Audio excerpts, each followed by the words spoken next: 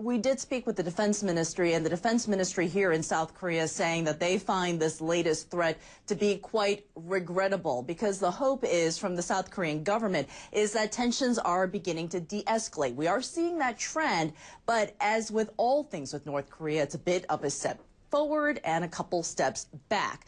But the timing of this protest is really what sort of set off this latest tirade from North Korea. It is quite sensitive. It's a day when we are seeing Kim Jong-un stop by the tombs of his father and grandfather, paying respects. And so you see a very different image coming from South Korea. And these South Koreans certainly know why they are doing this. They know that it is a particularly strong insult. So that's why we're also seeing a strong response from the North. But one thing we would like to point out, John, is that when you compare this statement, if you read through the entire statement, you compare it to all the other insults and threats that have come from North Korea, it is a bit dialed down. So things are trending to more of a just simmer here on the peninsula. John? And I guess part of that simmer now, Hyung, is that there has been no missile launch.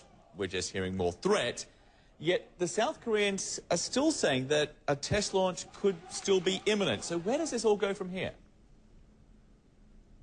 Where it goes from here is the South Koreans have to assume that there may be a missile test launch, and they're emphasizing the word test. But if you look at all the tea leaves here, one of the things that we look at is whether or not North Korea has actually informed the maritime agencies that they're going to be conducting a missile test. And at this point, we just checked with them. They say that they have not been informed. So the government right now is moving forward to believing that there may not be a missile test launch.